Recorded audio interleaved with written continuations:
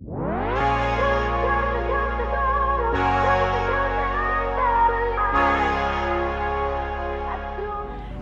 back to my channel, you guys. So I'm back at you with another video.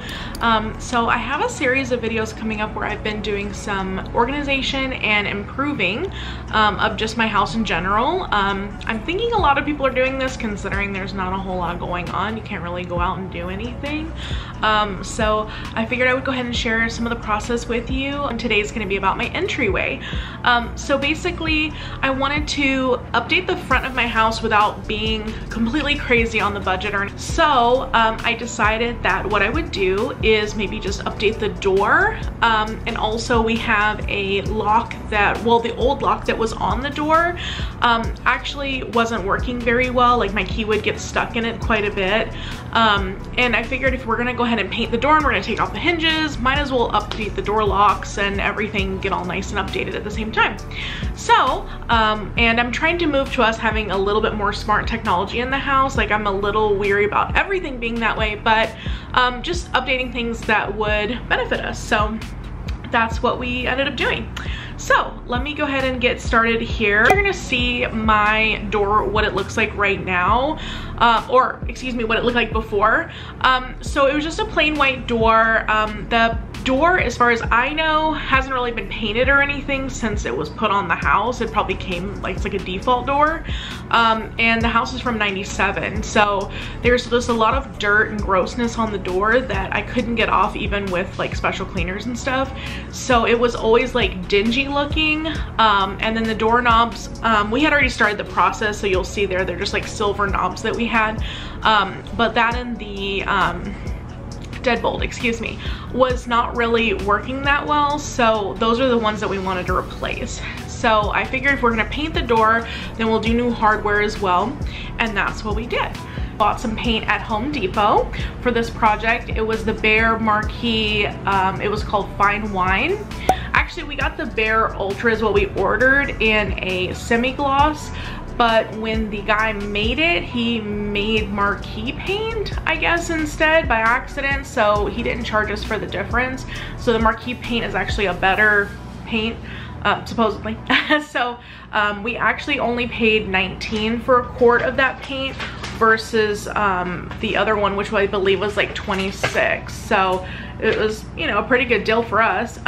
So that was our first expenditure at Home Depot. And then we also got a black doorknob that was $29.97. And then from there, we got the doorknob also at Home Depot. I posted all the links in the description box so you guys can look at what these items are. But that one was $29.97. So we got that in the paint. I'm looking down at my notes because I was like, what else did we get? Actually, that was just it at Home Depot. So we got those. So that was our first step, is getting the door painted. So we did that. Another reason I wanted to work on the entryway, by the way, other than just updating the house, is because of the fact that I always have dead plants on the porch. So I decided I'm just gonna buckle down and get artificial plants because then they won't die and they'll always look nice. So that was also some expenditures. Those all were through Amazon. So I will go through that right now, and that list is also in the description box. So we have the outdoor pillow covers. Those were $8.99 for 2. I just basically recovered the current pillows because there was nothing wrong with them. It's just they were like not really matching everything because the color theme had changed. So I just wanted something a little bit more neutral and simple. So I just got them in gray. And then the garden hose part, that's not pictured, but basically the one that we had was like a plastic and it just broke over time and it wasn't holding the water hose up, so the water hose was on the ground. So I bought like a metal one and then we replaced that as well. So that was $14.99. Now as far as the artificial plant pots, so the pots themselves I already had, that was what had the dead plants in them. They were blue. I posted a video on my channel about upcycling them, so I went ahead and painted them white with like a stucco type finish. That way it would make them a little bit more updated. And then I put in these like white little flower or fake flowers, you know, in them to kind of like brighten the area up. So the artificial plants were $11.99 and then I did that times 2 because each pack had 5 in it, which isn't really enough to quite frankly fill in the bigger pots. So I bought 2 packs of that, again at Amazon. Now as far as the door lock is concerned, it was initially $138.99, but they had a $20 off coupon on the door lock, so I used that online. And then also that brought it down to $118.99. Yeah, so that was already a slamming deal already. So that technically the total cost on that was $118.99. And then as far as the video doorbell is concerned, initially I wasn't planning to do that, but I thought if we're already updating everything, let's just do it all at one time. And then we found a video doorbell that was $89.95. And that is by Toucan, and that's been working really well. The only negative I would say about that is that if you have let's say something that's going, like moving by, the motion sensor is pretty sensitive, so I have mine turned down low, because any type of like, so basically there's a couple of issues that I had, and emphasis on why I spent a little bit more money to try to emphasize fixing these. So one issue, can you not be driving by right now? Okay, sorry. It's like a truck goes right by while we're talking here. So the, oh my gosh, lost track of my thinking here. Oh, the video doorbell. So the one we have, the regular doorbell, works fine, and we have a peephole in the door, but a lot of times if there's like people that are like soliciting or people that are suspicious, I don't want to have to go walk all the way over to the door and peep in the hole, because I don't know, it worries me. It's kind of a little crazy. Or I don't have to look out the window if I can't see them really well or whatever. So I just figured it would be more acceptable to have a video doorbell, and then I can see who it is. Or it, like, we tend to get stuff in from Amazon or like mail in that goes on the porch, and then you can tell if people are like jacking your stuff. I don't know, it just seems like more of a security thing. And then also the other thing I thought it could be good for, which I've had happen a couple times, is where you're upstairs getting dressed or something and someone comes to your house that you're expecting to come over, and you're like, oh crap, like I can't get downstairs, I'm like getting dressed or I'm in the shower or whatever. Then if it's that person, you can actually unlock the door with the automated door lock as well and be like, hey, just come in. You can talk to them through the camera. So I figured that was kind of like another side use for that. So it's little things that, like, you don't, scenarios you're like, oh, that would be kind of handy for that, or that'd be handy for that. And then the things that I would say that are negative, which I got distracted by. So one is the night vision. If there's a big bright light in front of the camera, then it will tend to switch over to day mode, which at night's not good because obviously you can't see that well. So I ended up purchasing these other things to kind of solve that problem, because the problem is there's a giant light post right in front of my porch. So it's like right where the camera is. So handy. But I didn't know this was a problem until obviously we installed it. So what I did was I bought some of these like vines and a macrame holder in a pot, and then I kind of hung them right in front of the light. That way it was like blocking the camera.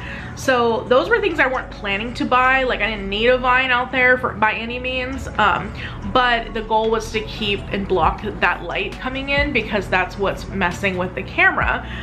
So the vines were $9.99 for 2 packs of vines, and then, which I only ended up using 1, and then I bought like a cheap pot, like a hanging pot, for $2.94, and I wanted to get something a little cute, I guess, to hold it, so I got a macrame holder for $5.99, and then that way I figured that would hold it up there and that would keep it steady, I thought.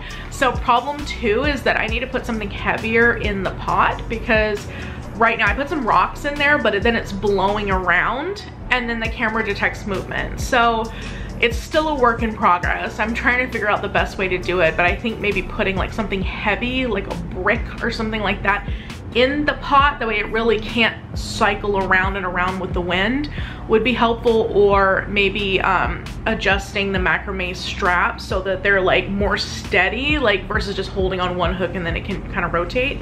So that's something I'm still working on, to be honest. But I noticed that the more motion detection that's going off by the camera, the more it drains the battery. So I put mine on a low sensitivity, because if you have it on like even medium sensitivity, like literally anything, like like a tree going shh, like that, that's far away, will pick up motion and then kind of drain your battery.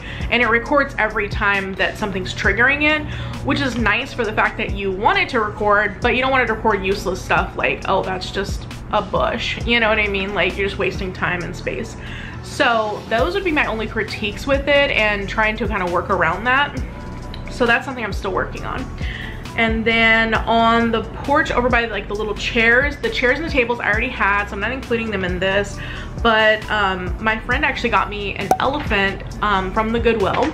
And she was like, oh, I think it kind of matches your like decor and stuff. So I was trying to figure out where to put this, but then I went out and I was like, oh, I think it would look really good with the gray pillows. It was a little bit more costly than I was anticipating, but some of the stuff I knew was gonna be costly. Like, most of the expense of this project was really the video doorbell as well as the doorknob. But if you look at, like, let's say other companies, like Google has their own door lock system, and that one I believe was like over $200. So this is pretty much like the cheapest one I could find that had the best ratings, and it's worked really well for us. So this is like as budget as you can get for updating to smart technology. Basically, the video doorbell you don't necessarily have to have. So if you're on your end of it and you're just trying to update your porch just a little bit, just maybe putting some new plants out and painting the door can really make a drastic difference. I feel like it looks so much better than just our white door against the blue house. So I'll go ahead and show you those pictures there. I'm back, you guys. I just wanted to update you too. There was one other thing that I purchased. It's called a gateway. And then gateway, which I did link, is $36.99. The gateway basically is so that when you're out of town, you have Wi-Fi accessible to the doorknob when you're out of town. That's what it's supposed to do. So for example, if we are traveling and we need someone to get into our house and we don't necessarily want to give them a key, we could set a code for the doorknob and say, okay, this code lasts 24 hours, and that person has 24 hours to access the house, and then once they use the code, it expires. So that's basically what the gateway is used for, because when you're away from the doorknob far enough that it can still carry the signal, so to speak. Does that make sense? So but otherwise, like, you can still use the Wi-Fi aspect of it from your house, but it has to be within range, like you're on the same network. But sometimes you're out of town and you're not, so that's what the gateway's for. So technically you can buy it without the gateway and still use it, which we've done. But I figured it might be handy to have that, because sometimes that might be a situation, like for example, where I am out and about doing something, I have my keys, yada yada, you know, George gets locked out or something, then I can unlock the door for him, even though I'm not directly near the lock. So that was probably was the main reason we got the gateway. So the gateway was again $36.99, and I put that in the description as well. So anyway, I really appreciate you guys watching, and hopefully this gave you guys some ideas on maybe you can update your porch as well, or like update an area in your house and then try to find some budget-friendly things that can get you the look for less. So thanks for watching. Bye.